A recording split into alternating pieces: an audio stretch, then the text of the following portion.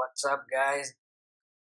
Today we are going to see how we can transfer files to and from our cloud server.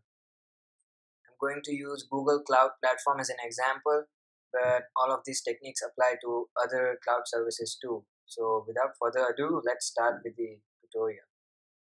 The first, uh, the first method can be to simply use the upload option. And suppose I want to upload this, it's a simple process. It will show you the progress of the entire upload here, but I would not recommend this because you need to have the dataset on your laptop first, and the uploads can take a long time if the dataset is big. So let's move on to a new technique. For that, you first need to install a Chrome extension.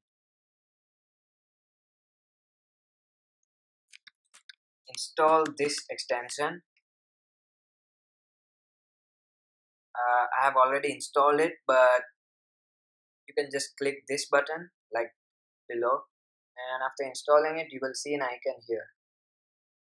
Now we move on to a dataset that we want to download. Suppose I want to download this dataset from Kaggle, and you can see that the size is quite big. So let's use a new technique. Click on download, cancel it. Now go to this icon of the extension that we just installed, copy this link, go to the notebook, type an exclamation mark, paste our link and run it.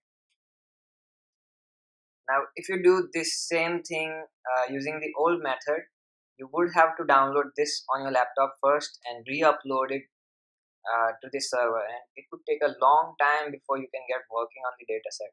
You can see that it took a little more than half a minute to download the 3 GB dataset onto our server.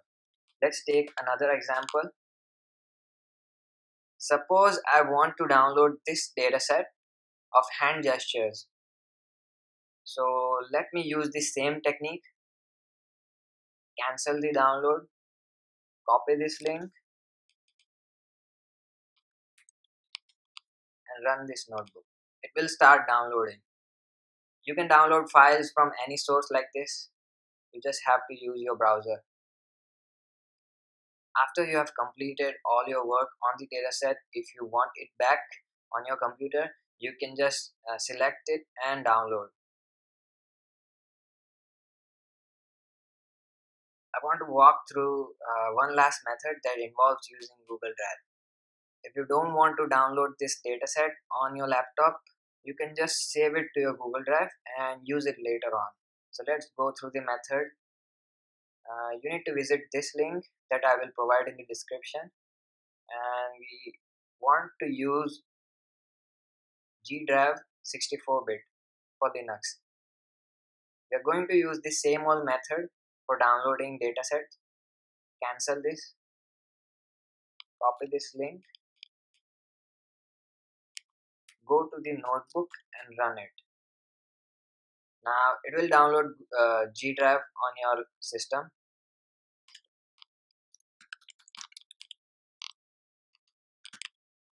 You can see that it has downloaded it. Now we need to give it the permission to run on our system. Type this command. Suppose I want to upload this dataset to my Google Drive. So type the name of the binary file, G Drive, type upload space, and now type the name of the file you want to save to Google Drive. Press enter and it will upload it to Google Drive, and you can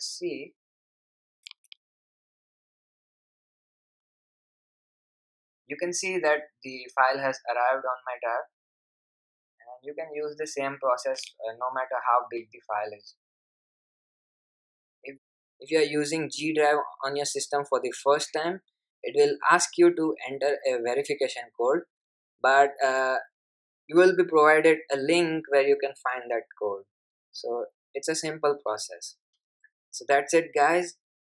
If you found this useful, like this video, And if you want me to cover any other topics, please leave it in the comments below, and I will see you next time.